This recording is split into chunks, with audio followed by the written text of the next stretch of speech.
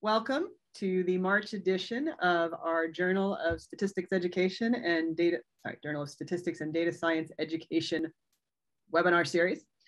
I'm going to briefly, let me share my screen here and we'll kind of go through some introductory things.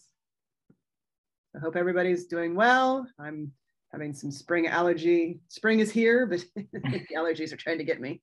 Anyway, all right, so today we're going to talk about 4 interactive arcade games to teach statistics. We'll do a little introduction of Jacopo here in just a minute. I'm Lee Johnson, if you don't know, from Capital University, and I just sort of host and moderate this. So a couple of things. The journal, of course, this is a webinar series for the journal. A couple of recent articles that just came out this week. You can see the dates. So there was a new article to look at medical statistics software using a flipped classroom. That looked pretty interesting. There was the title's Implementing a Simple, Scalable, Self-Regulated Learning Intervention to Promote Graduate Learners' Statistics Self-Efficacy and Concept Knowledge. That also came out in the last week, research article. And the last one, Integrating Data Science Ethics. Well, I know a lot of us are working on trying to integrate ethics into our undergraduate data science courses. So this would be a great article for you if you haven't seen it. All right. Little advertisement for our webinar next month, building a multiple linear regression model with Lego brick data. We will have an advertisement and registration for that available soon, but as always, you go to the webinars page for cause and you can sign up there. We'll have more information on that coming very soon. Reminder that ECOTS is coming up here in a couple of months.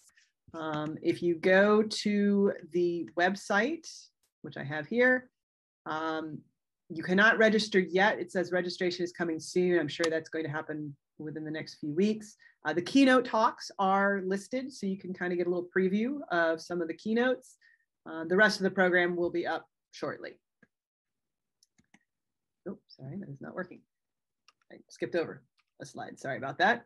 And then of course, just a quick reminder as you're doing your winter and spring courses, if you have student projects that might be good for the undergraduate statistics project competition, the deadline for submission is June 24th, got a little time on that, but it's always good to be thinking about these things as the semester's going along. All right, and now, introduction to Jacopo Iorio, which I'm probably just butchering terribly. I did work on it a little bit, but is a postdoctoral Eberly Fellow at the Department of Statistics at Penn State in State College. Previously a postdoctoral research fellow at Scope. Okay, I'm gonna have to have you pronounce the name of the Scuola Superiore Sant'Anna. Sounds much better when you do it. Pisa. In 2020, he got his PhD in mathematical models and methods in engineering from Politecnico di Milano. Yes. Sorry. His research interests lie primarily in the field of clustering and biclustering for multivariate and functional data, applied statistics, and statistics and data science education. So just very briefly here, we're going to switch sharing screens so that he can go ahead and share his slides. And I will let you take it away.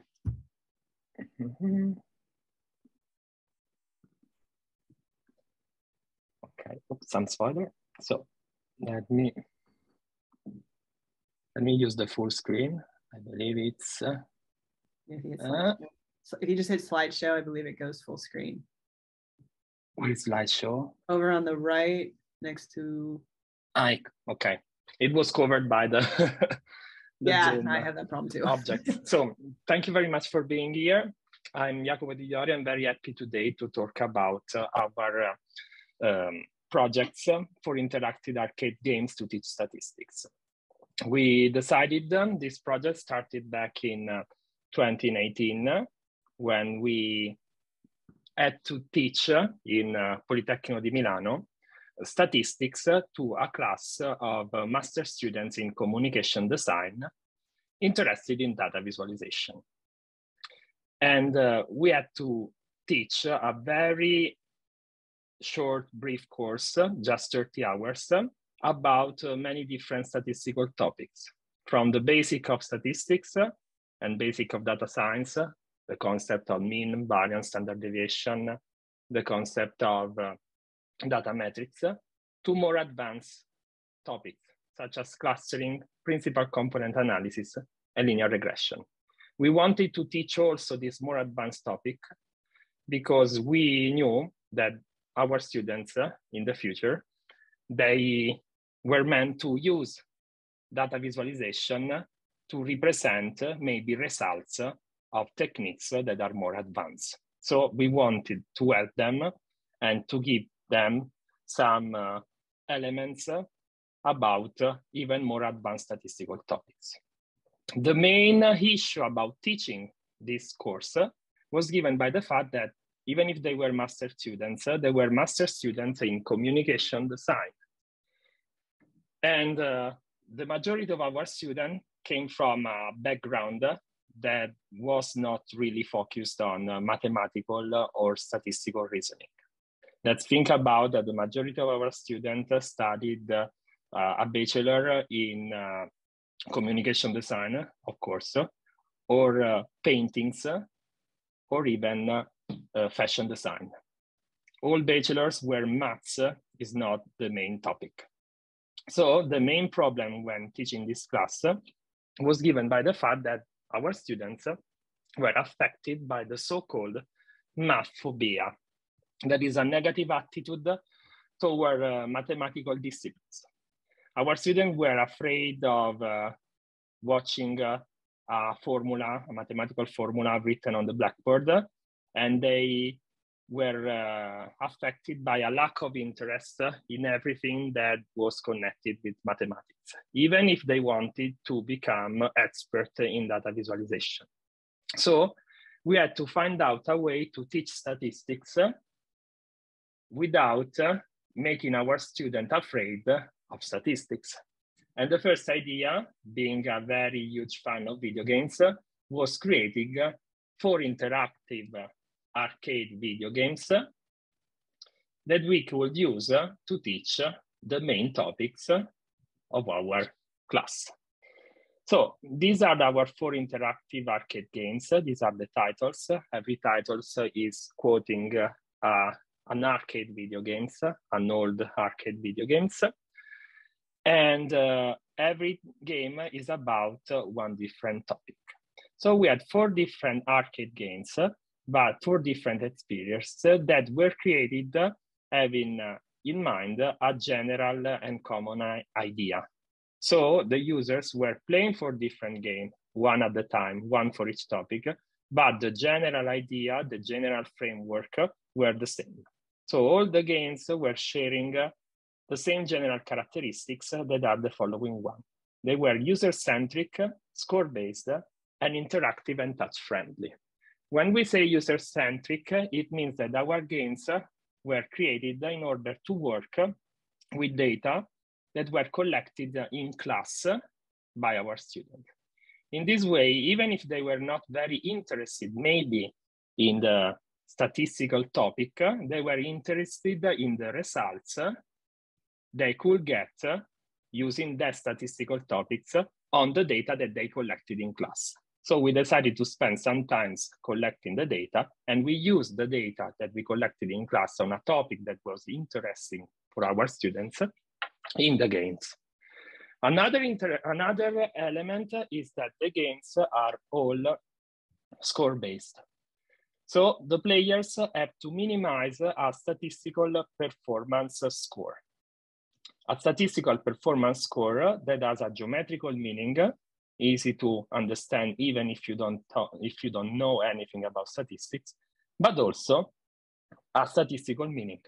A statistical meaning that is revealed by the instructors at the end of the experience with the game and the topic we were covering.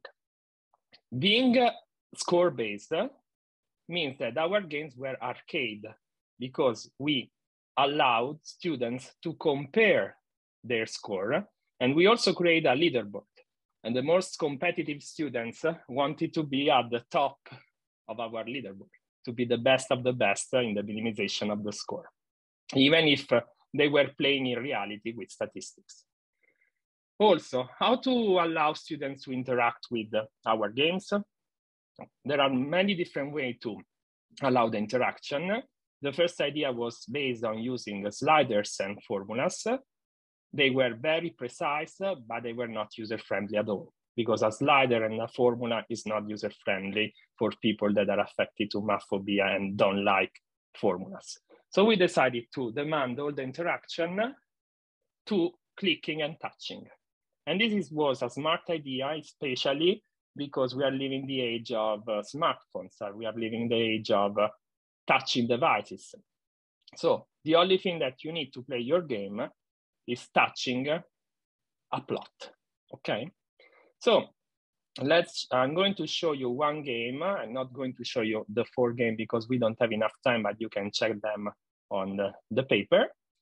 So this is the game that I'm going to show you. It's the Point Blank Revolution game. That is the game about clustering. Before showing you the game, I want to give you some general idea about the class experience. How can I repeat this experience in my class? First of all, you need to be sure that your class has the following theoretical prerequisites that are very easy. The concept of Euclidean distance, that is a very natural concept that maybe also kids can understand, and the concept of Pythagorean theorem. Pythagorean theorem is a little bit harder, so maybe if you want to try this game with very young students, be careful when you deal with Pythagorean theorem. After that, if you want to make the experience user-centric, if you want to allow the students to play with data that they collected in class, you need to organize a class where you collect the data with your student. In our case, we spend one class collecting the data about a topic that was interesting to our student. Students are communication design students, so they were interested in social media.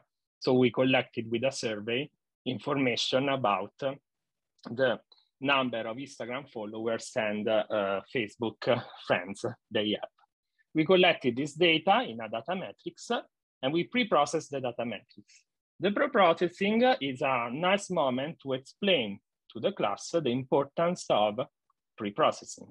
The fact that the data structure in a matrix sometimes, the difference between features, observation, and so on. And also the importance to clean your data before using them in a project.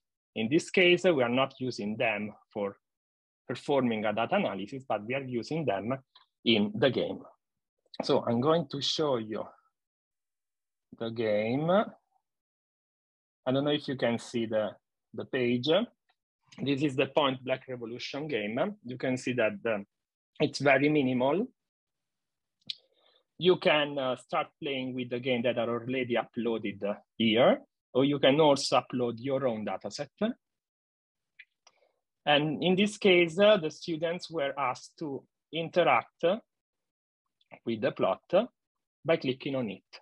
Every click generates a different red points. When you are ready, you click the button ready, and you can see that all the black points, all the data points are connected to the close red points that the user selected, okay? You can reset the plot using the command reset.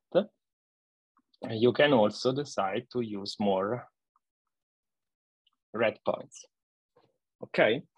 The aim of this game was fix a number of points, for instance, in this case, 5 red points, minimize the score that is written here.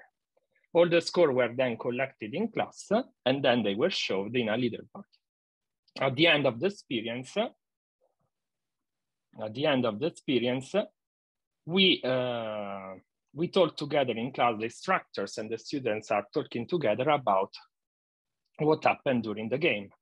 So what is the score? The score in this case is the distance, is connected to the distance between every single black points and the red points, of course. But what does it mean statistically? The score is the total within cluster sum of square. a concept that you use to identify the goodness of your cluster object, okay? So all these concepts are concepts that are unknown to the player, but playing with this game, the players start to understand this concept, of course, understanding without knowing the real meaning of this concept, and then the instructor needs to use this experience to help the student to understand the statistical reasoning behind the score and behind the game. Every game is then connected with the other. They are not connected only because they have the same structure. They can also be connected with the others because they are similar in some sense. In this case, this game is similar to the mean game. The mean game was very similar, just the only difference is that you need to identify one single point, and that single point is the mean, okay? So if you play this game with one single red point, you were playing in reality the game about mean and standard deviation, mean and variance. And many students that play the game about mean and variance and remember the experience with the game were able to understand that when you just select 1 point, you were just doing the same thing of the previous game, okay? So, of course, in the paper, you're going to find the other games, and you're also going to find some alternatives that you can use in class. For instance, in the case of linear regression, you have a lot of different alternatives, but if you consider the problem like principal component analysis, you don't have so many alternatives. For instance, to the best of my knowledge, the only 2 games about principal component analysis that are available online are games that are based on formula and sliders, so they're not user-friendly, and they are in Portuguese, okay? And they are available on GeoZebra. So in the case, for instance, of principal component analysis, our game is one of the best alternatives because you don't have so many alternatives. So we had a quick question. Okay. Can you click a button to see the optimal centers if like your cluster K = 3 or K = 5? That way you could see how close you were to the best clusters? No, you cannot in this version. You cannot because we wanted to let the student play and have a leaderboard. If we show the results, there's no competition at all. But at the end of the experience, the instructor is using a statistical method to show to the class the optimal result. So at the end, it's the instructor that needs to show to the class the optimal result. Of course, this was a decision that we made according to the kind of experience that we want to create. It could be also interesting to create an app that already gives you the solution. In this case, we are going to lose all the competitive framework that we created. Okay, so let's go to the conclusion. In this paper, we created 4 experiences that are meant to be played under the supervision of an instructor, okay? This experience requires very basic theoretical background, for instance, the concept of distance and the Pythagorean theorem for some games. And they are based on a mix of interactive visualization and touching dynamics. They can be played as a user-centric experience, so an experience that is based on the data collected in class, data that are interesting to the students. And they are arcade in the sense that the players is required to minimize a score that has a geometrical and also a statistical meaning. And these scores can be structured in a leaderboard, and we can also decide who is the winner inside the class, the guys or the girls that reach the minimum score. Okay, these games are suitable for a wide range of students. We use with the communication designer, but I'm still using here while I'm teaching at Penn State University on a data science course. The only difference is the framework that you create around these games. Okay. Also, what I want to do next, what I would like to do next is trying to enlarge the user base, reaching for instance kids. However, as you've seen, the games that I proposed before are not very, fascinating for kids. They are not very funny. So we want to create another version of this game, or a new set of games that are a more playable experience. The first try that I attended is this game here, All Mean Cats Just Want to Have Fun. That is a game where the Cartesian axis was replaced with this green field here, and the data points were replaced with cats. The main goal of this game was to identify the position where to shot fireworks, okay? So you need to find the optimal position to shot your fireworks in order to make all the cats happy. And the optimal position is the mean position, considering the position of the cats. This game was introduced and presented for the first time at the Meet Me Tonight 2019, that is the European Night of Researchers, to an audience based principally by kids going from age 6 to 12, okay? So we had our first experience with a real video game, an experience that looked like a video game totally, without any element that reminds you about mathematics or statistics differently from the game that I introduced you before. So thank you very much for your attention. You can find the paper here, and in the supplementary of the paper, you can find all the links for the 4 interactive games that I introduced you today.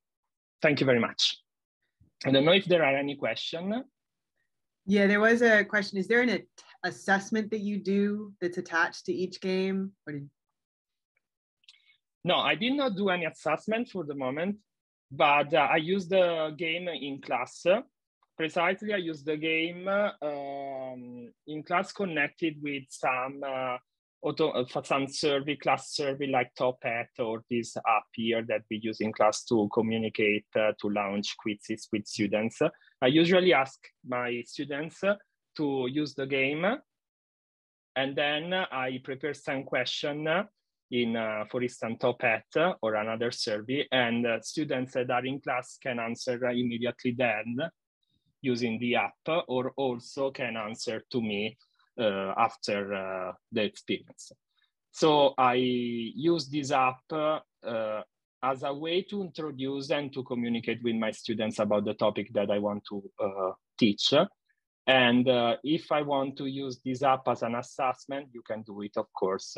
I did not do it before. I just asked them to play and to share on a digital survey or Top Hat the score and their experience and their question about the game.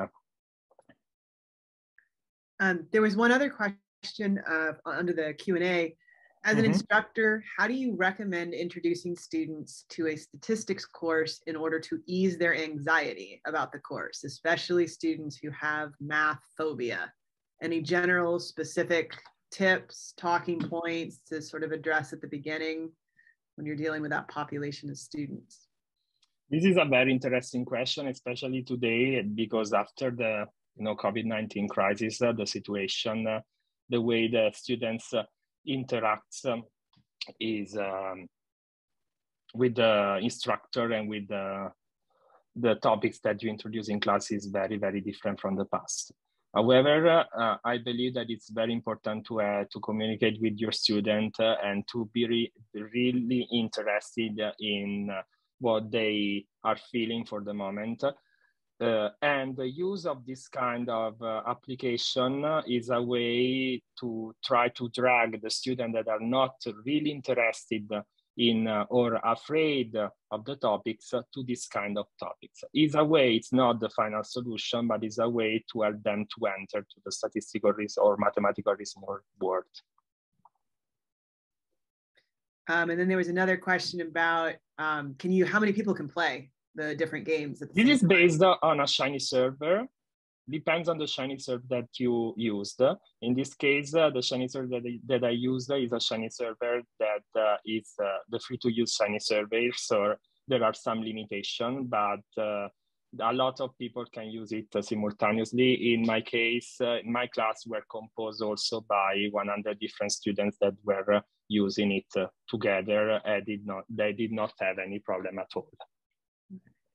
It is possible to scale the number of users by modifying the setting of the Shiny server that we have. Okay. There was also a question of just kind of general, after playing the game, did you find that students were more motivated to learn math or running stats? Like in your... This was the most important question that we wanted to answer using this game. And in this case, we created a questionnaire with some questions, and the questionnaire were really positive about the fact that they were less afraid of studying mathematics, less afraid of students mathematics than before. Okay, and also in the first experience with communication designer, the students were required to create a data visualization project, also based on data analysis part. And we noticed that students that used this kind of games to learn statistics were more and more interested in statistics, and the number of projects that were also based on the topics that we introduced with these games were a lot more than the one that were created in the past when the statistical section did not present this kind of experience. So we noticed that students were more interested, less afraid. Of course, they were still afraid, the majority of them, but less afraid than before. And they were ready to use statistical reasoning or statistical techniques, easy stuff, of course, more than the past. A couple of technical questions. Mm-hmm. Is the Shiny source code available, or are there license issues with that? Yes, the Shiny source code is available. You can find it on a GitHub, that is in the supplementary material of the paper. So you can modify the Shiny app as you like. You can change the, I don't know, the already uploaded data. You can do whatever you want. Okay, and then someone is actually trying to play the game, and they just had a question about how do you get multiple dots on the graph for the, so you can only get one dot for k-means. Okay, so the k-mean games is, let me reload it because after some time you need to reload it. The k-means games is this one point blank revolution. So be sure that you are playing with point blank revolution. There is another game that is point blank 2D with allow only one dot. And in order to play the game, you need to click multiple time. If you are using an iPad, you just touch multiple time. And after doing that, for instance, I want 4 dots, 1, 2, 3, 4. You can see the position of the dots are here. You just press ready. And you have the score. She was using 2D, so that was the issue. She was in the other version of it. Yeah, okay. There is also another version of the point blank, that is the point blank 3D. The point blank 3D, however, being on 3D, did not allow the use of touch-based interaction. They just use slider, but it can be funny because it's 3D, and sometimes 3D is exciting to students. All right. Any other questions?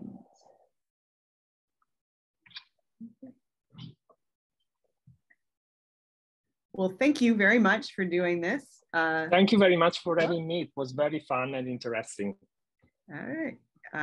And we will have a recording and the slides up on Cause here in a little bit. And then as Jacopo said, if you look up his original article in the journal, there are some resources there for finding the games and finding the Shiny source code. But thank you. And I hope everyone has a very nice afternoon. Thank you. Thanks. Bye. Bye.